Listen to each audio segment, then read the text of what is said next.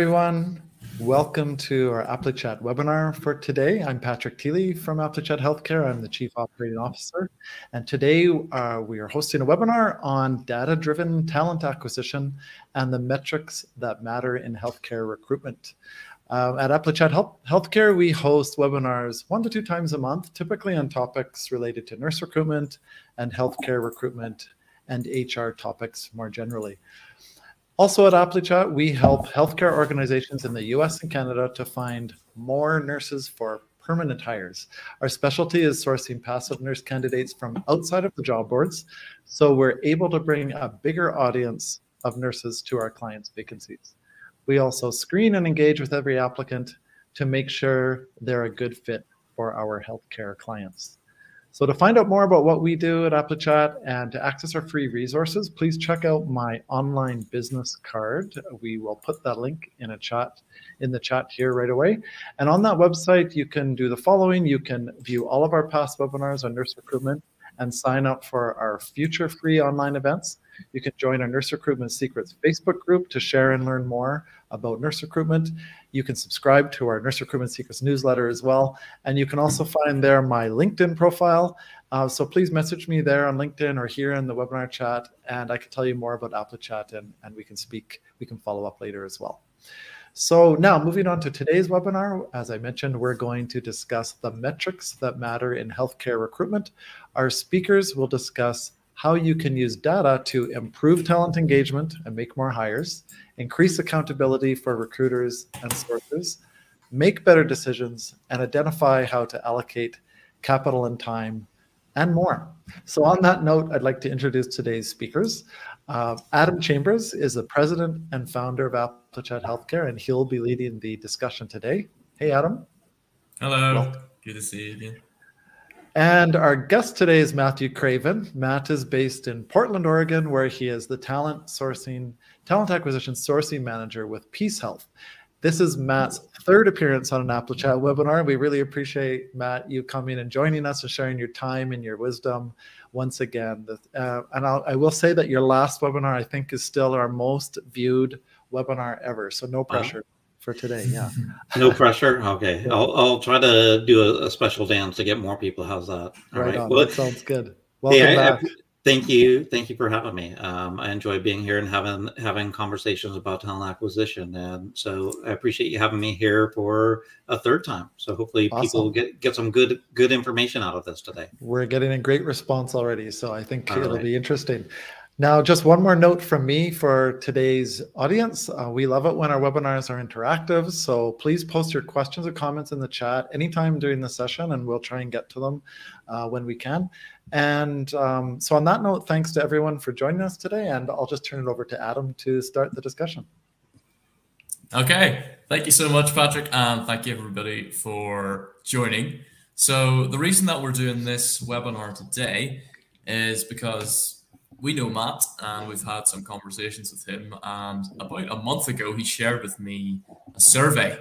And in the survey, 56% of talent acquisition teams said they had very little or no influence on how their performance is measured. Today, Matt's going to talk about that and what you can do about that. And ultimately, the goal of this session is to uplift everybody in how they can use and implement data to not only get a better performance from their team, but also understand why the team is performing like it is, and being able to identify and share with leadership what's going on in the market and what is within your control and what is not within your control. So I'm going to be asking questions kind of as a curious student here. Matt's going to lead and share as he's the expert, and I'll be chipping in to kind of clarify things for myself because this is something that I want to improve as well. So Matt's going to share a presentation and we'll jump into it. All right, perfect.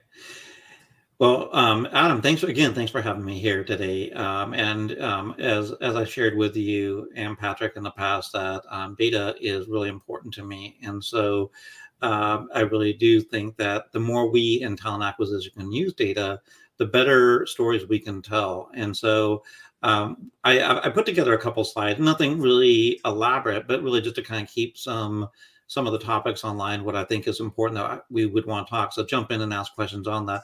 I don't know. Are you seeing my screen right now? Because it doesn't show that it's sharing. I'm going to add it to the stream. Right. Yes, I can see it now. Okay, you can see it now. Perfect. So data drives decisions. I mean, it does in every industry, whether it's recruiting, sales, business analytics, or whatever it is. Even when you're developing new technologies, data drives decision. And for so many years, when you think about recruiting and you think about talent acquisition in general and overall, no specific company, no specific industry, is that a lot of recruiters over the years, when asked how they're doing or what they're doing, there's a lot of doing the best we can. There's a lot of responses that don't really amount to data that you can share. And so with that, one of the things that that I'm not going to say I take credit for this, because a lot of organizations does this. I mean, we do it in PeaceHealth, and we did it before I joined PeaceHealth, and in other organizations I've worked in. But what data really does is it helps tell the story. And so what I'd like to do today is just talk about a few things. And you touched upon reporting and data regarding recruiters and what impacts how it's impacted from a survey that I did in 2020. So if you want, I'm going to start there and just kind of give you a little bit of context on that, and then kind of work backwards here. So we'll go back. Here we go. We'll talk a little bit about this.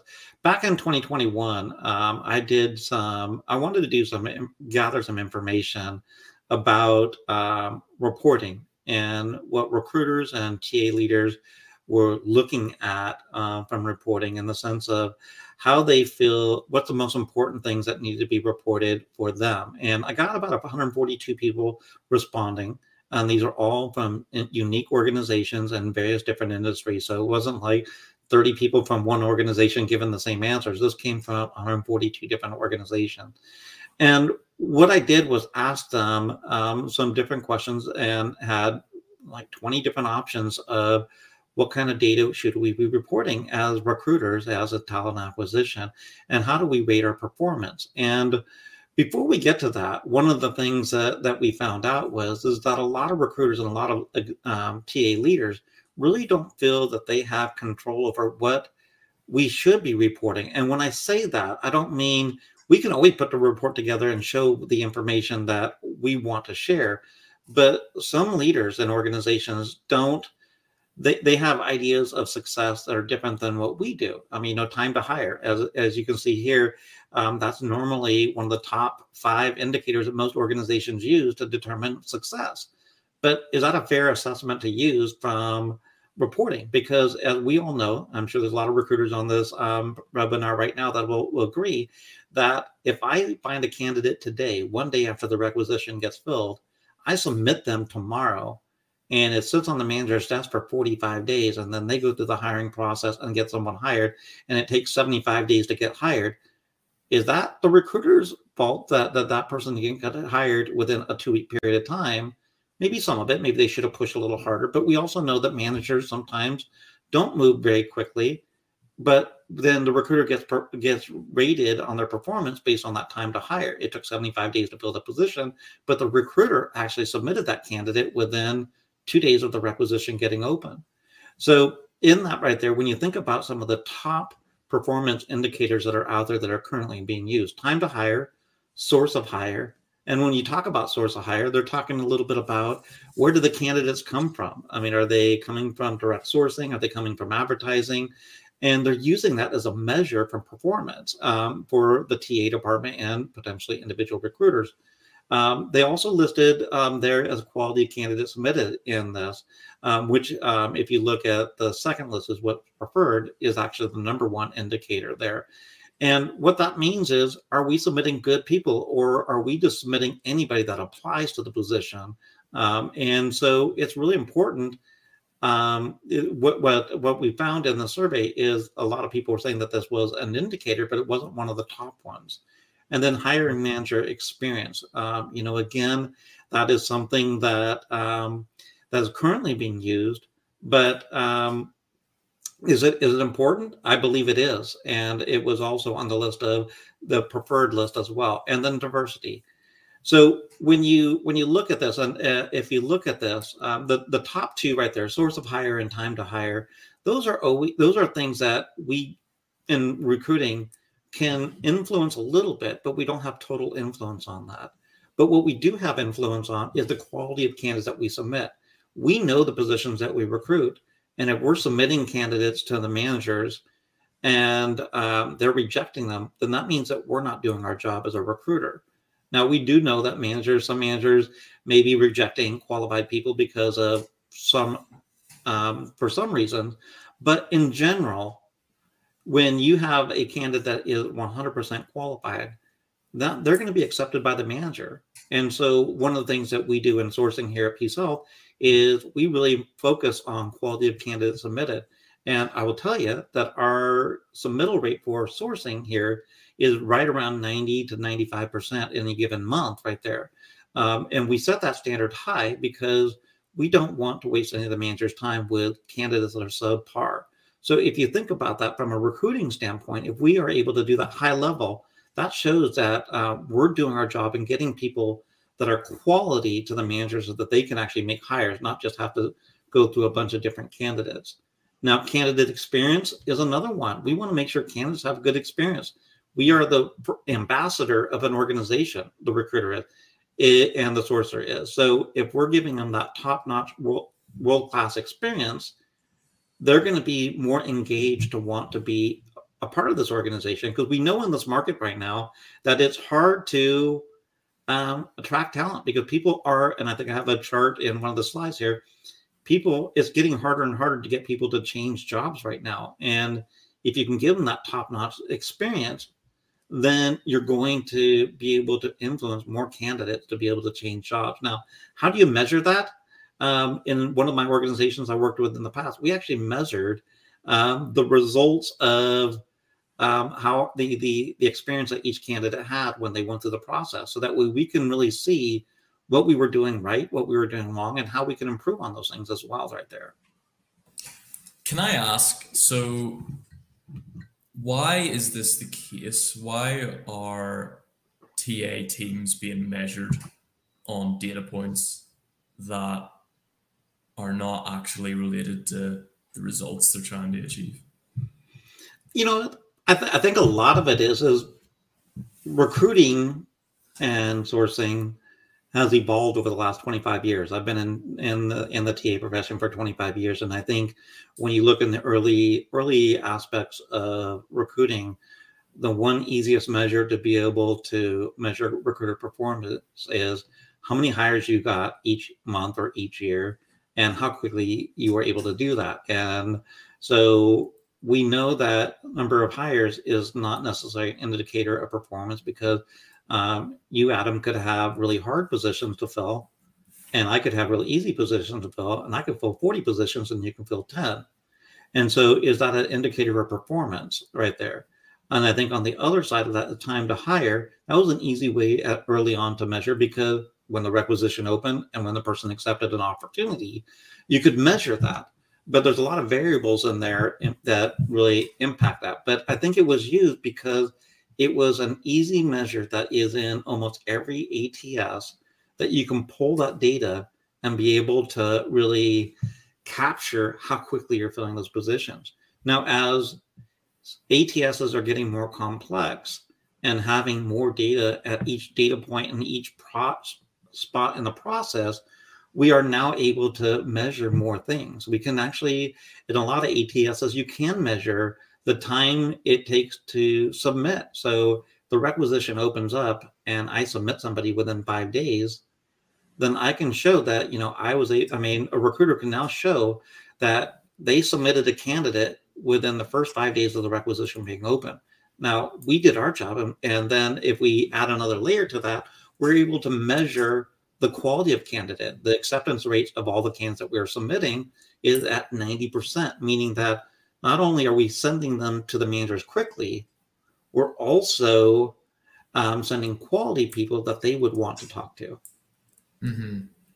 So it sounds like the new technology is opened up a new realm of data, and Yeah. teams just need to start talking about that more with leadership and the people they report to. Right.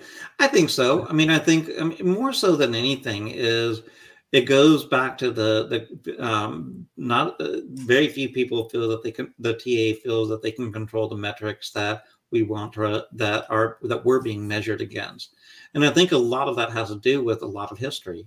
We've done things a certain way for a very, very long time. And we know change management is a process. It's a process of sharing why new processes or new reporting would be more beneficial to really show the effectiveness of talent acquisition and the effectiveness of a recruiter versus some of the old ways that maybe really didn't show anything other than, hey, it took a long time to fill a position, but who was the reason behind that there? Now, with technologies, I know a lot of the tools, whether it's ISOMs, Taleo, Greenhouse, a lot of them now measure every step of the process. They measure from the time that the applicant comes in to the time they get presented, from the time that they interview from the manager. So you can measure each step and see where the lag is, or where it's slowing down and where it's moving fast. And so then you can measure that and report that out. So for an example, if you have a time to hire of 75 days, and the leaders are really hung up on that, if your ATS is set up correctly, you can say, well, it only took 18 days to get all the candidates submitted, and it took, I'm not really good at math here on the fly here, 37 days to get that candidate from the manager's hands to make an offer. Mm-hmm. So what we may need to look at is our processes to bring more efficiencies to get those candidates through the manager's process a little bit quicker.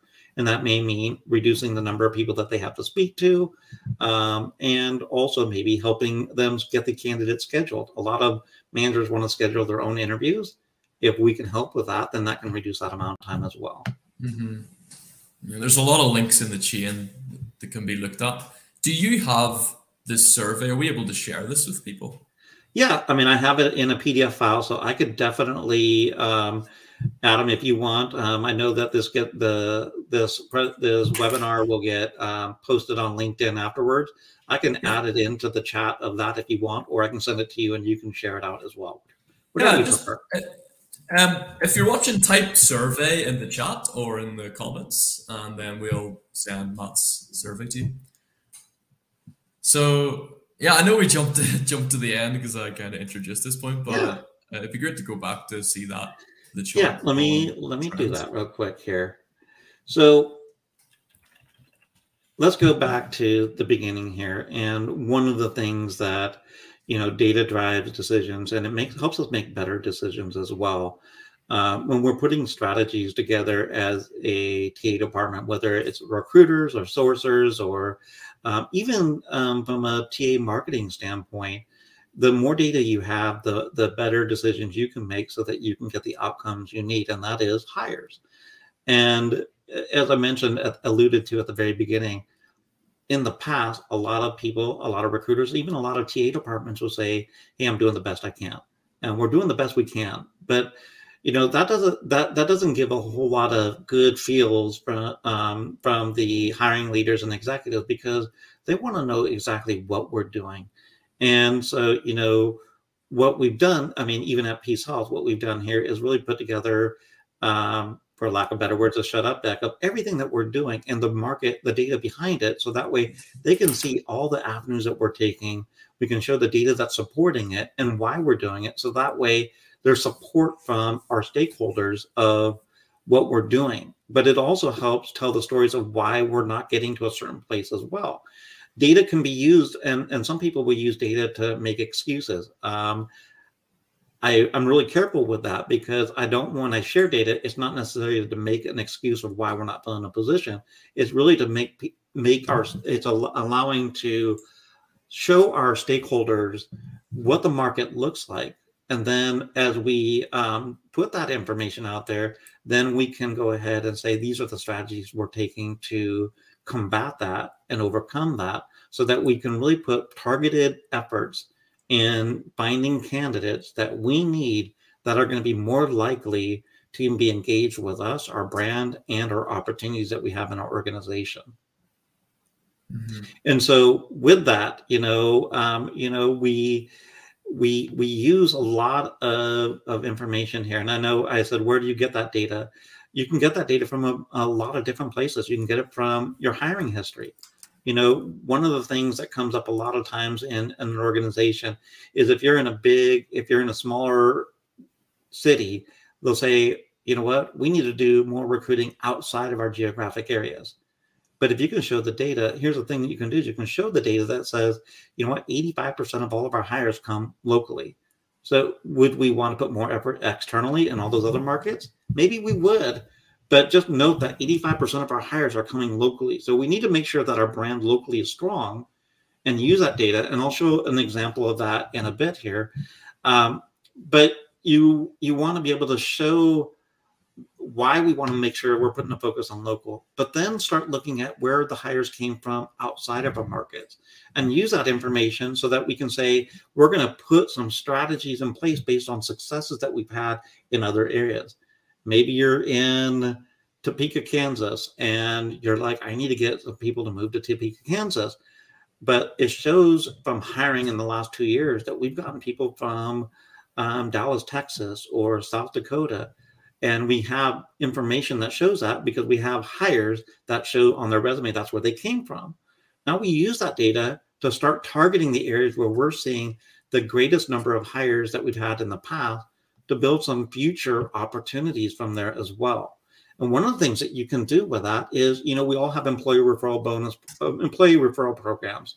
And one of the things that you can do in that is take a human approach to that. If you know that you hired 15 people in Dallas, Texas in the last 2 years for this key role, instead of just sending a flyer to those 15 people, maybe reach out to them and use the data from them about what enticed you to move to Topeka, Kansas. What were the motivating factors for you?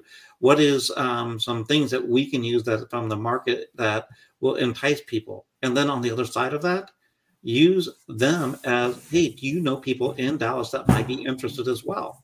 So you use that market internal data, the hiring history, to build a new strategy to bring more talent from the markets that you've already had success in the past right there.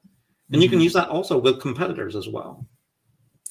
I'd like to ask, so we do these educational webinars maybe a couple of times a month, and we've done them for the past year. And we get great feedback for them, but often I think, as this happens with me as well, you hear a new idea, you think it's great, and then the weekend goes by or a couple of days goes by and you forget about it and you just go back into the day-to-day on-the-job tasks that are kind of clogging your inbox. So to enact this kind of change, like, who would need to be responsible for it? How could people fit it into a tight schedule? So, what I will say is, if you have a good data analytics team in your organization and they can pull this data and support you in this, then that's a great way to be able to do that. Sometimes it comes down to the TA leader that has to do this because the TA leader knows how they want to slice and dice the data so that they can get the information that they want and they can get it for themselves faster if they have the raw data. Some sourcers, it depends on the passion that they have. We're all busy. I know that. And so when I say if you have passion, you may say, I have passion, but I don't have time. And I get that. But if you have the passion, one of the things that you can do is look at your day and say, if I slow down, and I use this a lot. Sometimes we all want to move at the speed of light and try to get things done as quickly as we can. And the output and the outcomes of that aren't necessarily what we are desired, but we're moving so fast to try to make activity. But instead, maybe sometimes we need to just pause for a minute. And some of the stuff that I put together, and I'll share like just screenshots of it in a moment here. Some of the stuff only took me 30 minutes. And so if you think about, if you start your day in the morning and you block out some time, maybe on a Thursday morning at 8 o'clock when you start, to do a little bit of research and put this together and start putting a strategy together, you'll find that it won't really take that much time. And I'd encourage you to do it, because one of the things that this does is it also helps you be a better storyteller to your stakeholders.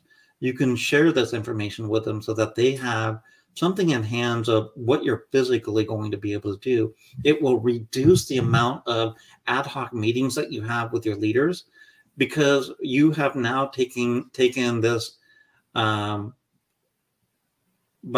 you grab this by, I'm trying to think of the word, the acronym here, sorry, or the word, but you're handling it, and what you're doing is you're being proactive and sharing data, so that way it's going to they understand what you're doing. And then if you say, hey, you know what, on a weekly basis or a monthly basis, I'm going to update you on all the data points on what we're doing, and they're going to say, great. I'm not going to call you every other day asking you what you're doing, because you've laid out your strategy, you have laid out your approach, and you're keeping me updated on a weekly basis what the results are. I'm good. And so when you think about time, if you can do something, if you can slow down a bit and you can start putting some of your strategies together, and then you share it with your stakeholders, what you're going to find is you're going to have a little bit more free time, because you're going to have stakeholders not reaching out to you every other day and needing to talk to you for an hour every day about what are you doing to fill your positions. You have something now that you can share on a regular basis there. Okay, thank you. I think we do measure our success by how many ticks we put on the to-do list and how many things we get out of our inbox. And maybe that's a culture thing within an organization. Kind of relates back to the survey where time to hire was number one. So I think it's important what you said, to step back and think, what I'm actually trying to do here and achieve. Can we go on to the next point that I found really fascinating? Yeah, definitely. I didn't know if you want to show the charts or not. Do you want to do that real quick? Yeah. Okay, let's do that. Yeah. So what I did was just show some of the market intelligence, so you can get some examples here. This came from one of a tool out there, a search tool that has data analytics, and this just shows the trend line of people changing jobs over the last 3 years for registered nurses nationwide. And as you can see, 2020 and 2021, it was pretty flat, and there was an increase each year at the end of the year for people looking for new jobs. 2022 shows a trend that nurses are not changing jobs as frequently, and actually they're doing it less. So we're going in an opposite direction. And again, this is not used to be for an excuse when we share with our stakeholders. This is just to show, hey, this is why we're having a challenge. But we have some approaches that we're taking in order to combat that right here. But this is good information, because if they're saying, hey, we're seeing a slowdown in applicants, well, we can say, hey, you know what, nationwide, everybody is, because maybe the economy is affecting people's willing to change jobs right now. Are you able to share the source of that? Because I think that's going to be anyone on this will find that useful to share. Yeah, this actually came from Hire Easy. Okay. They have an analytic tool that you can use to be able to share that with. Okay.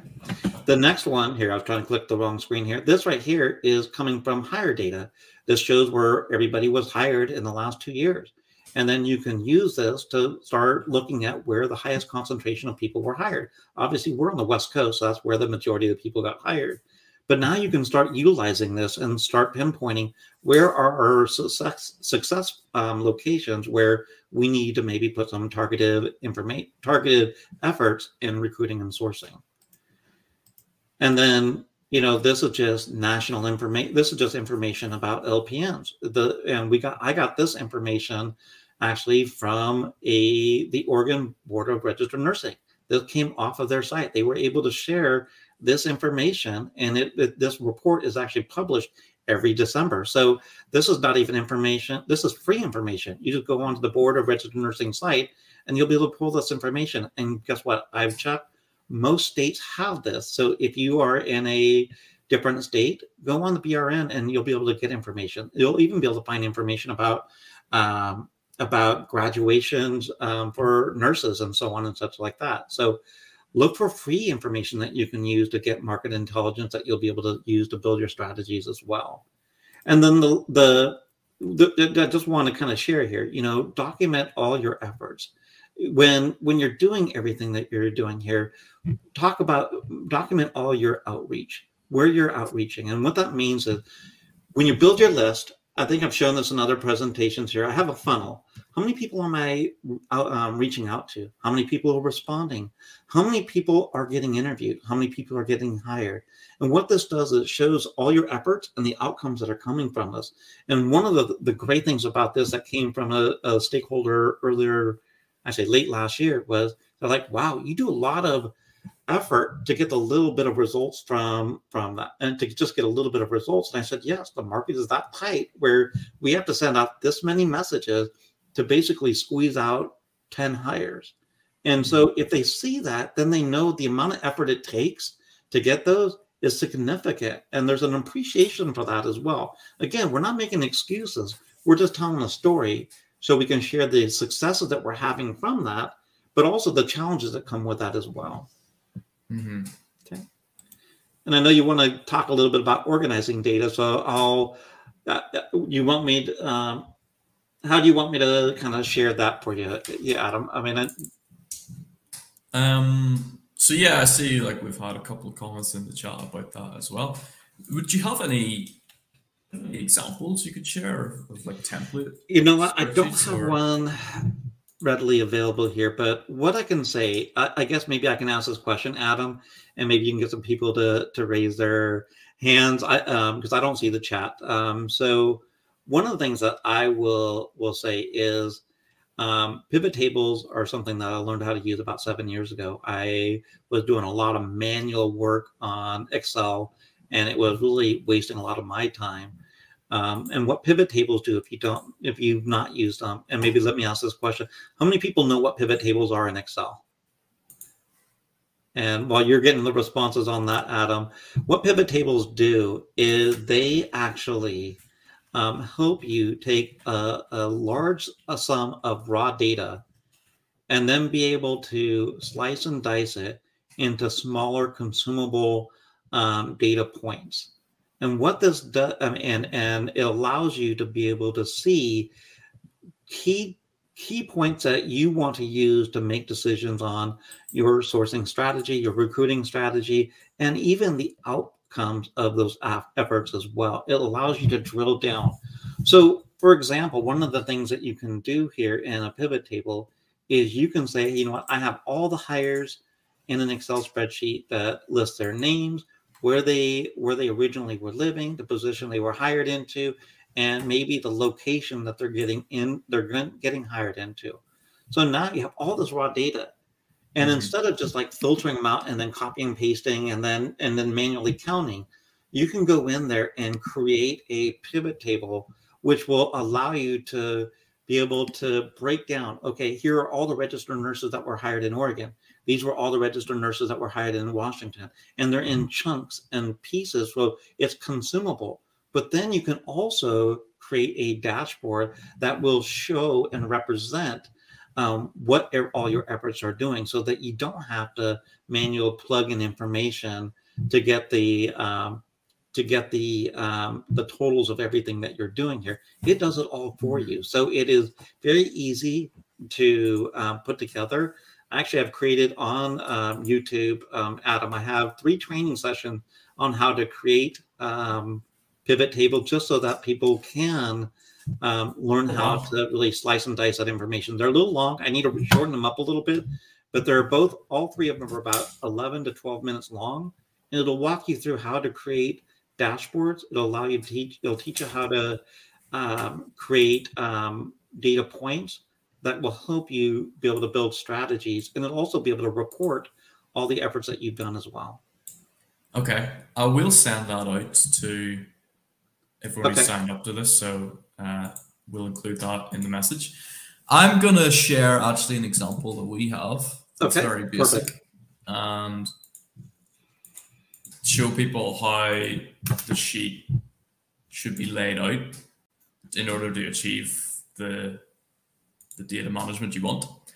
So Matt, jump in if you have any improvements on this, but what we have done with our clients is we have the main spreadsheet that has each submission to a client. So their name would go in here, the candidate column, the date would go in here, the position, the specialty. So each column has a data point that we want to present. So you can see here, say candidate 2 is currently interviewing, but the client said it will not be pursued. So then we would go in and mark that as rejected. So you can see here that we put that data on the home sheet, and then as Matt has been referencing, the pivot table comes on the next sheet. So what we have here is something that can lay out the statuses. So we've got the statuses that are in use. If you come over to here, we've got submitted, interviewing, offer accepted, candidate withdrew. And then the table will show what our count is for each status. And it is something that you need to learn to set up. So that's why we'll send the recordings. But we've found being able to show clients this definitely tells a more in-depth story and provides them much more value than if we're simply showing them this and asking them, how was last week? Yeah, it removes the gray area and makes it much more fact-led. So that's a very basic stripped back example there. And I was going to say, Adam, this obviously only had 4 records in there. And when you have like 250 records on this, and let's just say you're a sourcer and you've submitted 15 people or 100 people, and you want to be able to know, you're tracking in the notes what stage they are in the process. You can create a pivot table so that, just like you did there, to show the stage of every candidate. So that way, when you know in that stage that there's ones that you have to follow up, maybe there's one that's a follow-up one, you can utilize this to be able to focus on what you need to follow up on. But on top of it, it's a good way to be able to show your effort. And we do this for our sourcing team here. We take all the data that we have to build that funnel to be able to put in the pivot table, so that way we can really show all our efforts and what the outcomes equal out to that right there as well. And, Adam, whether it's on this platform or anything, I'd be more than willing to do a live presentation, live demonstration on how to build a pivot table. That takes about 15, 20 minutes. If anybody's interested, Adam, feel free to have them chat or message me directly, because I think data is so important. And so many people don't know how to use Excel to its fullest capacity. And a lot of people will say, recruiters, we don't need to know that stuff. And I challenge you, because I think the more we have data in our hands as individual contributors, as recruiters, more we have data in our hands as leaders, the more we are able to share that to our stakeholders, the more credibility we have and the more influence we have to be able to change what we're doing, but also more so maybe even change what we should be measuring and being evaluated on as a talent acquisition team as a whole. Because time to hire, I'm sure everybody, I'm sure that most everybody on this call here has probably said that their number one metric is how many positions they fill and time to hire. And that's not uncommon. And we need to change that, because there's a lot of things that we influence every single day. And if we can really move away from that and be able to report on those things, I think it's going to show more value add. And then we use that market intelligence to be able to show our efforts that we're taking and what we're doing. We're really starting to become more consultative versus order takers. And I think that's what everybody on this call right here probably wants to be, more consultative and be more effective as a consultant in your organization than being just an order taker. Yeah, I can see we've got some interest on that. So okay, you got the names of the people there, and we can maybe set something up in the future. Okay, perfect. Because there's so much value from what you're saying, and the consultative approach, I think, is what will help people get through the recession. I know there's murmurings. Is it here? Is it not here? But that, like, learning skills like what Matt has shared today will really help you survive and be more relaxed about it, because you know that you're presenting the facts. Yep. And that's the big piece of it, is stating facts. And data does that. And it tells stories. And it supports everything that you do. If you're saying that I am sourcing in Las Vegas for registered nurses, the leader's going to say, why are you doing that? Why are you spending your time there? We can say, well, you know what? In the last 2 years, we've hired 47 nurses from there. And we've talked to some of the nurses, and here's some of the reasons why they're saying this, that we should be focusing on this. And so we're gonna put some effort there, and we're seeing some success. And then you can show from your pipeline that you built what kind of success that you've had right there over time, and be able to report on that. So data, like I said, data drives decisions, and it's something that TA has gotten better to do over the last 5 or 6 years, but I think there's so much more opportunity for us to be able to get even better and get more advanced in what we're trying to share to our stakeholders. Mm-hmm. I think we'll leave it there, but thank you so much, Matt, for coming on today. I'm going to bring Patrick back in as well, if you'd like to add anything. And I'll also put your LinkedIn link in the chat, Matt, so that if anyone wants to reach out, they can do so. But thank you so much. I've learned a lot, and I will be taking action.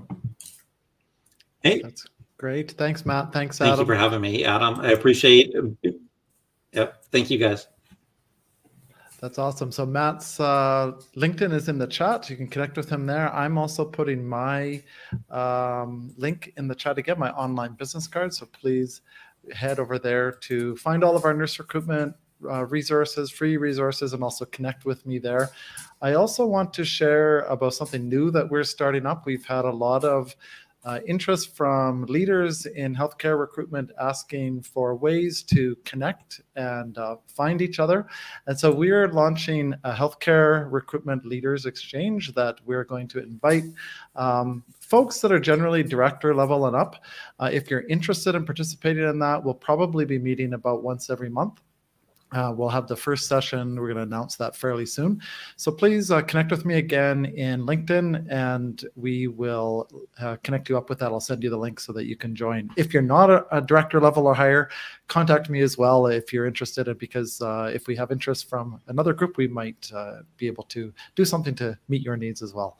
So thanks very much to Matt and Adam for joining today and for leading that presentation. Lots of good information from our viewers in the audience, and we look forward to what will come out of that. And I know there's going to be material shared, and I think hopefully lots of good feedback and growth from here. So thanks to you both, and we look forward to everyone joining again for our next webinar, which is probably going to be in about 3 weeks, and you can watch for details on that as well, and make sure you're connected with me on LinkedIn to learn about that.